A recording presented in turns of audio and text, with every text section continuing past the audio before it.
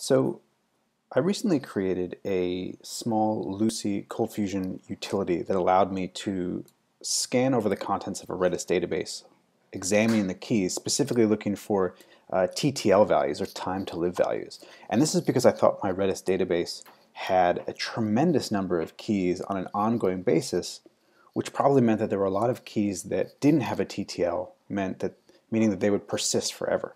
So once I discovered that and I was able to scan through and look at the keys, I went and created this Redis TTL backfill service, which will iterate over the Redis database, applying TTL to persisting keys such that I can bring my Redis key space back down to a normal level. Now, I don't have a single Redis instance. I actually have hundreds of Redis instances, and I need to apply the same algorithm to all of those instances in hundreds of environments that I don't actually have access to. So in order to do that, what I've done is temporarily hooked into the health check endpoint for each application. So this is just a snippet. I've extracted it from our Kubernetes health check, and the Kubernetes health check gets called every 10 seconds by Kubernetes on every single pod in a particular cluster so that Kubernetes can decide whether or not that pod is healthy and can receive traffic. So every time the health check executes, I end up calling this code, which calls this backfill async method. Now this is the only public method on this Cold Fusion component here and represents the ingress to our algorithm and is supposed to be done in a way that is asynchronous such that it doesn't stop and block the execution of the health check. So let's take a look at how this works. So here is my backfill async method. Now the overall algorithm here isn't terribly complicated, but it has a number of responsibilities, and I've tried to break out each one of those responsibilities into its own method so that the individual steps become easier to understand and to reason about. So the backfill async method has the responsibility of spawning an asynchronous thread so that the backfill algorithm doesn't block the operations health check such that we don't accidentally cause the probe to fail such that Kubernetes takes the pod out of rotation. Now, you'll see that not only does it spawn the asynchronous thread, it's also using this should process backfill call here, and that reads from a LaunchDarkly feature flag such that I can turn this algorithm on and off across all of my application instances. LaunchDarkly uses an in-memory cache of its feature flags, so this is essentially a non-blocking or a negligibly blocking process.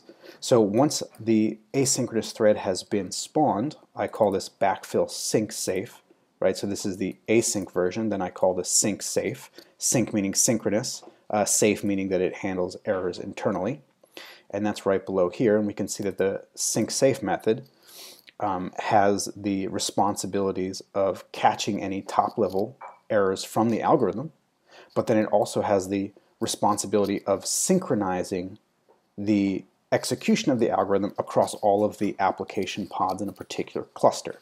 Now, the algorithm that I'm using here uses the scan operation in Redis, which uses a cursor to iterate over the key space. Now, I can't have a bunch of different application pods all trying to use the same cursor. The cursor will get messed up. So essentially, I have to use a distributed lock, which is what this method does internally, to synchronize the execution of this callback, such that only a single pod in a particular cluster is iterating over the Redis database at one time. Now, inside of this distributed lock, you'll see that I then sort of loop checking the feature flag and seeing how much time has passed to execute this backfill sync unsafe.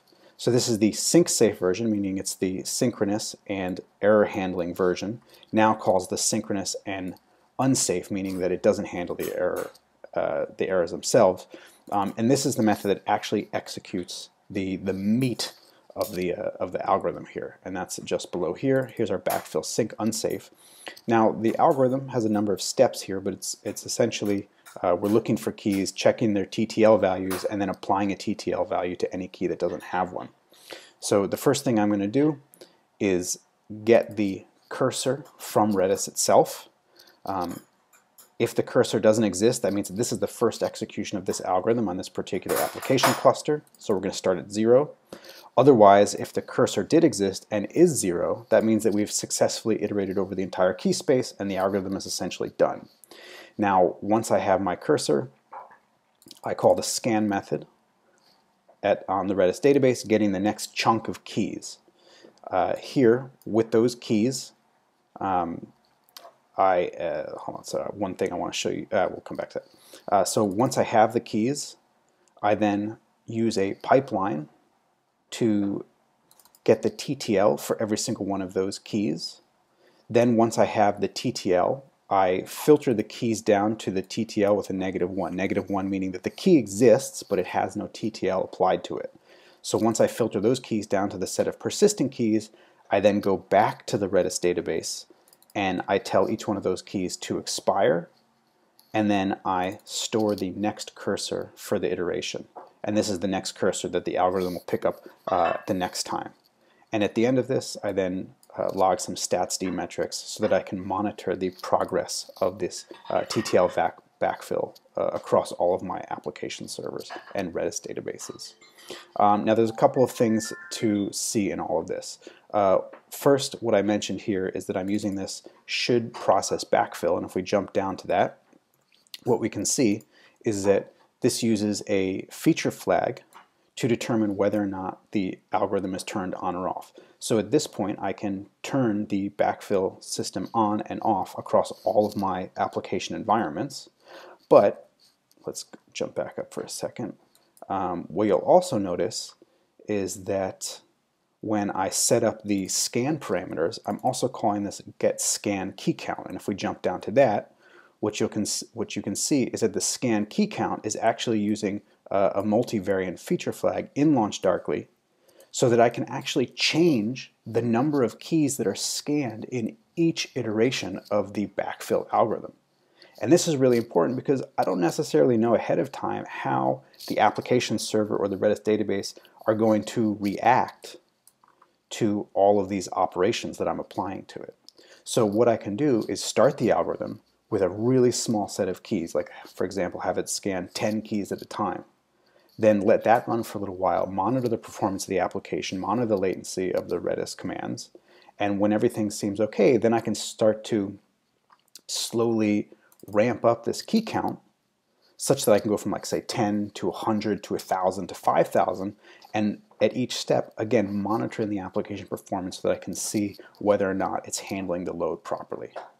And that allows me to pragmatically apply the backfill algorithm to a production database without having to worry about doing like extreme load testing ahead of time, or really having to think through all of the possible outcomes. I build in the safety rails so that I don't have to do some of that pre-planning that you might have to do otherwise, which is just again why I can't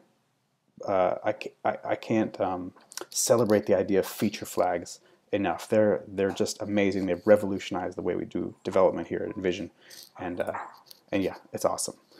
Anyway, the algorithm itself, again, is not terribly complicated. We're looking at keys, we're checking the TTL values, we're calling expire on the keys that don't have TTLs. But there are a lot of little interesting aspects here, like I use a bunch of methods here that accept callbacks and then essentially apply logic within those methods around the execution of those callbacks, right? I did that with the synchronization across the servers. I do it with my Redis callbacks here. Redis is the Java driver for Redis. I'll let you explore this code on your own. But anyway, this was a lot of fun to write, and I think, if nothing else, sort of exemplifies sometimes the ability to just get stuff done and not overthink the elegance of a solution. Like, create a solution that works and then get it done, biased towards action without having to be concerned with whether or not something is the most beautiful or elegant solution. And I don't know, that to me feels like that's my bread and butter approach to work. So anyway, hope this was interesting.